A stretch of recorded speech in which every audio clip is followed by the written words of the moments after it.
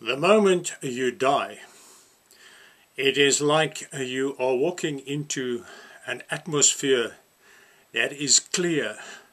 Your senses are acute. Your hearing is sharp. Your sight is sharp. Everything is sharp, and you know where you are going. It happened to me in 1998. I had a heart attack and I died. And I knew I was on my way to hell. It was the most horrific experience. I was a Christian. I was not a sinner. I was a serious Christian. But I was serving myself. I was not serving Jesus. I thought I was saved. And I thought that if I would die, I would have eternal life. But I found myself on my way to hell. Jesus gave me a second chance to come back and to warn people that if we do not live for Jesus, then we have no business in His kingdom. Just merely believing in Jesus and not sinning is not enough. You need to love Jesus and live for Him. I was living for myself. I did not wake up in the morning thinking about Jesus and His kingdom. It was all about me.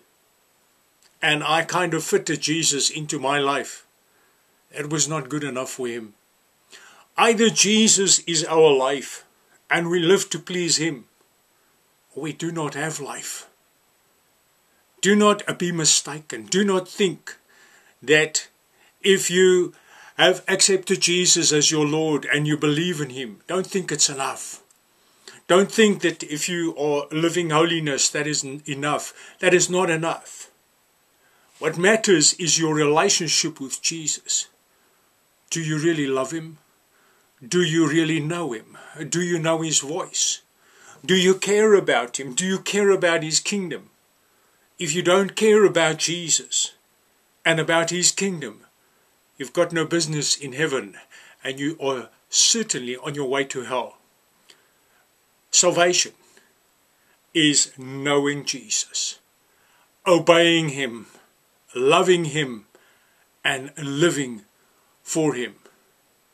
Dear friend, I'm warning you, get to know Jesus for real, or you might have a very, very bad surprise, like I had.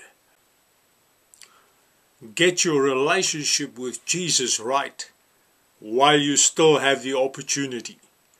You really need to love Him. You really need to follow Him. You really need to know Him very well. Knowing your Bible, being part of a church is no good, friend. The moment you die, either you know Jesus and He knows you and He's pleased with you, or He will say to you, go away, I never knew you. Don't wait until it is too late.